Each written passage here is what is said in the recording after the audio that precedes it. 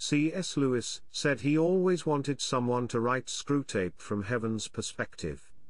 This is my humble attempt to fulfill that wish.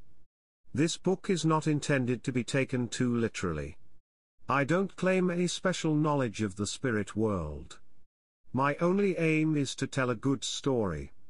I hope to encourage you through life's struggles by perhaps explaining why some of our troubles are ultimately useful. If the story is too far-fetched for your liking, then this is not the story for you, and that's okay. There will be times when the content is heavy, and maybe controversial, and also humorous.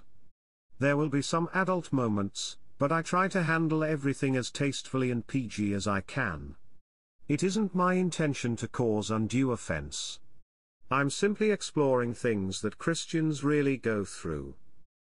If you enjoy this little project, give me a like or a comment. If you don't, you are free to write your own. In Christ, the author.